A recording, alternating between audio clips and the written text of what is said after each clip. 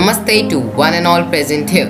Today I, Shan Batta, and my partner Vinayak Bansal will present our views on the topic NEP on Students' Perspective. NEP refers to the new education policy promoted by the Union Cabinet on 29th July.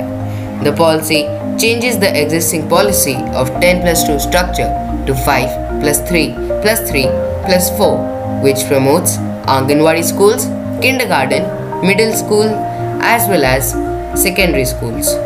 NEP outlines the vision of India's new education system. NEP replaces the policy of 1986. The policy is a comprehensive framework of elementary education to higher education. NEP on students' perspective. Students' opinion matters the most. According to me, the policy shares both positive as well as negative aspects, though the children are allowed to speak their mother tongue. But if we refer to the ratio of teachers to students, there is a lot of difference. A single teacher cannot manage to teach many languages. But there was a need to change the existing policy of 10 plus 2 structure to 5 plus 3 plus 3 plus 4 to make the students stress-free. According to some researchers, it's being noticed that even therapists would be appointed too. NEP also offers diversity in courses rather than just arts, science and commerce. Students are free to choose any combination and even mix up the typical combination. The 10 plus 2 structure is replaced with 5 plus 3 plus 3 plus 4, making it kindergarten, primary, middle school and secondary school.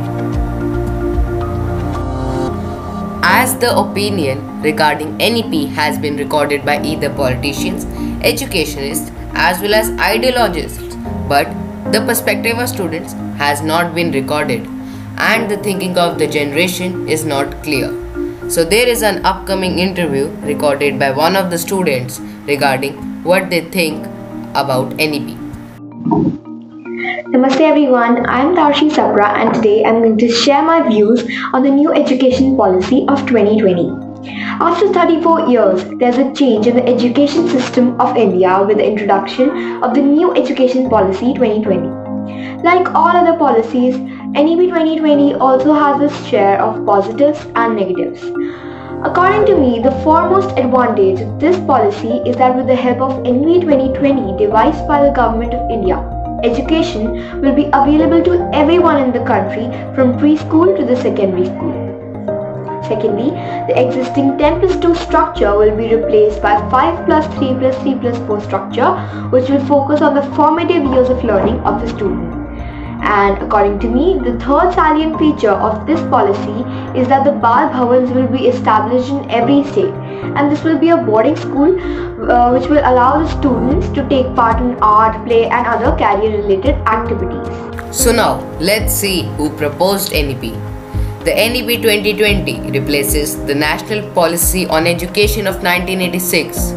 In January 2015, a committee under former Cabinet Secretary TSR Subramaniam started the consultation process for the new education policy. The education policy of 1986 has now changed by providing the draft in 2019, which would be implemented soon in upcoming years. And the draft has been put in forth by the ISRO chief Krishnaswamy Kasturirangan. NEP 2020 beneficial or failure. The government aims to make schooling available to everyone. With NEP 2020, approximately 2 crore school students will be able to come back to educational institutes. According to the NEP 2020, students willing to complete their graduation have to study for 4 years, while one can easily complete his or her diploma degree in 2 years. This might encourage the pupil to leave the course midway. How gradually schools will adopt NEP. With the students, it would also be difficult for the school authorities to adopt NEP. Will their concerns increase or they'll be same as earlier? But NEP satisfies the concerns of the children as well as aims to make the country a progressive one. We all hope this policy brings a positive change And Alan Bloom once said, education is the movement from darkness to light.